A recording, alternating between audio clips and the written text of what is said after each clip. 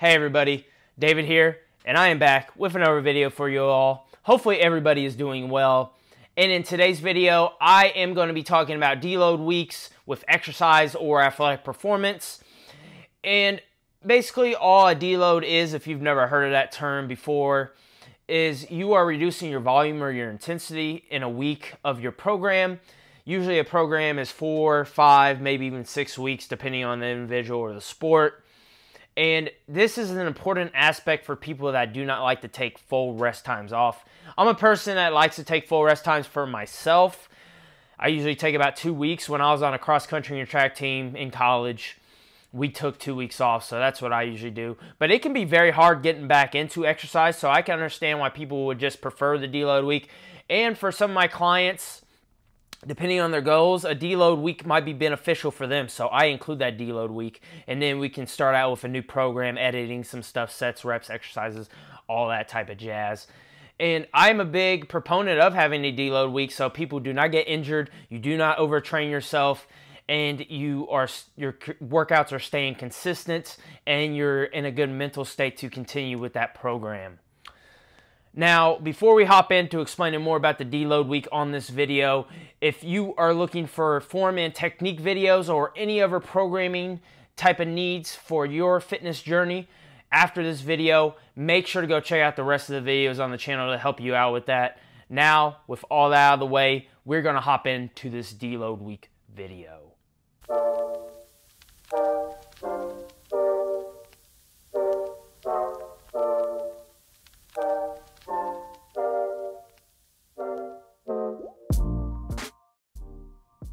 I have a little explanation of the deload week, so we're going to hop into that right now. Deload week is a planned period of reduced intensity or volume in training, typically occurring every few weeks or after a period of intense training. So basically all that's saying is if you got a program that's 4 to 5 weeks, maybe that 4th week we're going to do a deload, that 5th week we'll do a deload. And this varies for people, you know, that's how long a program usually lasts, especially if you're like a weightlifter or if you're in any sports. But if you're in that postseason, that mid-season, you know, an athlete, you want to have a deload week to be fresh for that competition, because that's the main goal of your program, is that competition part, to succeed, to get those wins. So that deload week might be very beneficial. And then if you're just a general fitness enthusiast and you get very lazy, very unmotivated if you take a lot of time off, the deload week will be very important for you to stay consistent and motivated. So taking this to decrease the risk of injury and overtraining is very important. If you just don't want to do absolutely nothing, you want to stay active, it's good to include this deload week to keep you fresh, to keep the exercises entertaining to you, per se, in your program.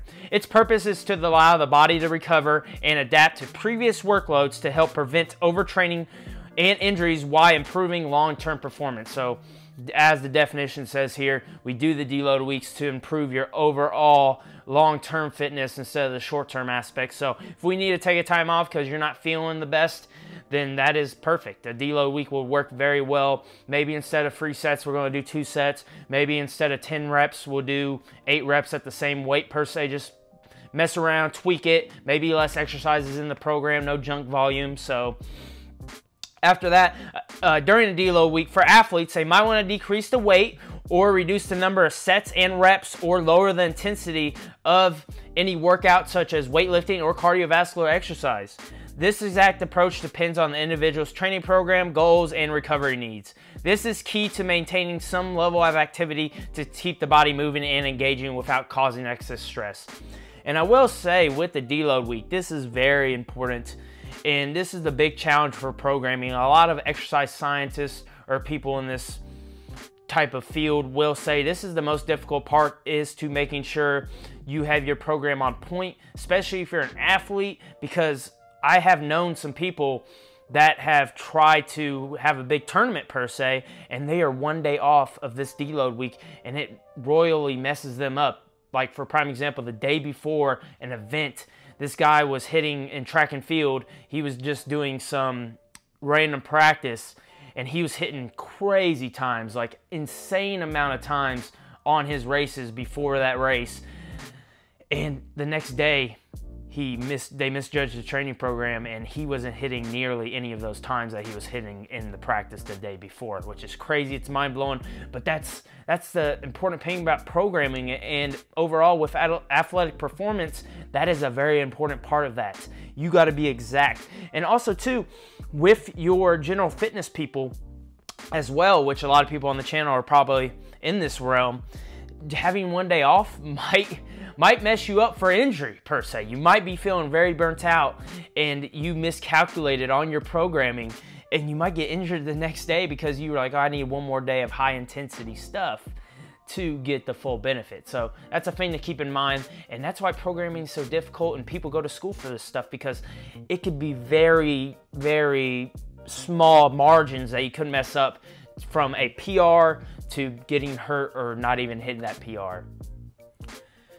So basically, and moral of this whole paragraph here, kind of what I mentioned before on the channel, we always want to take our goals into play when we talk about programming. It's always depending on your goals, on that individual, okay? The benefits of a deload week are recovery. It gives the muscle, joints, and central nervous system time to recover from stress and intense training. Adaptation is another benefit. It allows the body to adapt to become stronger after that recovery phase. Injury prevention reduces the risk of overuse injuries, giving the tissue time to heal. And mental refresh, so basically refreshing your mind, getting, feeling good about exercise again. Provides a mental break from intense training to help prevent burnout and maintain motivation. And those are all very important things that we got to look at when we're programming for ourselves or clients or athletic performance. Making sure that that person doesn't feel burnt out, because if we're not motivated, then we're not going to give it 100%, and we could cause injury because we're just lacking on what we need to do during that practice or during that weightlifting session. And injury prevention is also a very important thing. A lot of people want to just keep that same intensity. They think they're going to lose gains, but at the end of the day, taking some time off, reducing that volume, reducing that intensity might give you better gains in the long term than the short term. A lot of us think in the short term, we need to be thinking in that long term for overall success in your program with a deload week. So I'm going to give you all a little example here. Basically, for a collegiate athlete like a goalkeeper, incorporating a deload week strategically into her training schedule might be crucial for that long-term performance and injury prevention. It is a way to balance intensity and proper recovery to get the best result possible. Kind of what I mentioned before, just a little summary on that. Now, coming into more of the programming side of things, frequency deload weeks are typically scheduled every 4 to 6 weeks, depending on the athlete's training volume, intensity, recovery, capacity, and overall goals. Some fitness enthusiasts or athletes might benefit from more frequent deloads if they have higher training loads and are prone to overtraining. That's something to think about when we're making our program. Listen to your body, listen to your athlete's body, listen to your own body when you're weightlifting, your client's body, whoever. You need to make sure that you are programming for that individual's needs. Intensity reduction during the deload week, intensity is decreased. This can involve reduced weightlifting, lowering the number of sets and reps, or decreasing the intensity of that cardiovascular exercise. For example, instead of doing heavy squats at 90% of 1 RM, the athlete or the fitness enthusiast might perform lighter squats at 60 to 70% intensity to keep them fresh, to prevent that overtraining. Something to think about when we're programming that 4 to 5 week program. Maybe that last week should be a deload week, going off these percentages in this program. Volume reduction. Along with intensity, the overall volume of training is also reduced during a deload week, which means the total number of sets, reps, or exercise performed. For instance, if an athlete usually does 4 sets, 10 reps for an exercise, they might do 2 sets, 8 reps. Thinking about messing around with that set, rep, and volume is also very important. So kind of what the example mentions here, might be doing 3 sets of 10, but then we're going to go 2 sets of 8. Little tweaks like that might help out a lot with your programming for other people or yourselves programming for your athletes per se. And then you want to focus on recovery. Emphasize the recovery modalities during that deload week, such as foam rolling, stretching, mobility work, and adequate sleep. This facilitates the body's recovery process and prepares it for upcoming training cycles. Now, I'm going to say with sleep, if any of you watch my past videos, sleep and nutrition, those are, as of now, the best ways to recover, and taking this focus on recovery seriously, because that's important for those long-term games. Getting the right amount of sleep, between 7 to 9 hours, I will say, depending on the individual, and then making sure we're hitting our calorie intake, carbs, proteins, and fats, all very important aspects to recovering. You know, you think of people, ice bath, like the boots, the ones that blow up, I forget the names, the recovery boots, I guess you can call them. But, you know, there's not really much research out there to say, hey, those are better recovery modalities than eating and sleeping. Maintain movement patterns. So while reducing the intensity and volume, it's important to maintain your movement patterns and keep the body active. This could involve performing lighter variations of the exercise, practicing the skill at a lower intensity, or incorporating active recovery activities like swimming and yoga. Just a very important thing, keep the athlete moving, keep yourself moving. If you're a general fitness enthusiast, try to mimic some of those movements. So like if you're doing a squat and you don't want to do weighted squats anymore off your deload week, maybe do some banded squats. Put a band around the knees, or do some Spanish squat. Put the band, tie it around the pole, do some squats that way. Body weight, be very good to stay in shape and keep the body used to that movement pattern. And then individualization, tailor a deload week based on the athlete's specific needs, training history, recovery capacity, and upcoming goals. Not every athlete will respond the same way, so we got to play around with that deload. Maybe they need 2 weeks in that program, maybe they need 1 week, and maybe you need to play around with just the intensity, not the volume, or vice versa. It's something you need to look into for yourself and your programming, and or if you're programming for anybody else.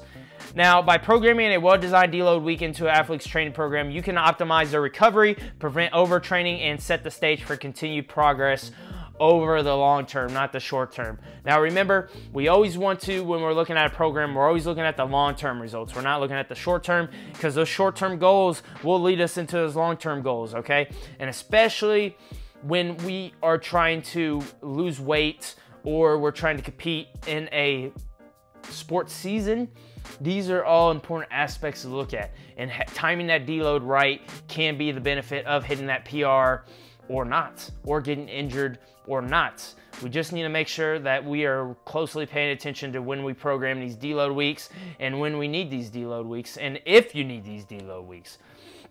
All very important aspects of programming, and I would not shy away from trying a deload week out yourself on your own program and see how you feel about it. Let me know in the comments down below what you think about rest and recovery. I'll be very interested to hear. And if you already use a deload week, let me know what you do. Do you mess with the intensity? Do you mess with the sets, the volume, any of that type of jazz? I'll be very curious to hear. Don't be afraid to put in the comments. Now, with all that out of the way, I will see you all on the next video.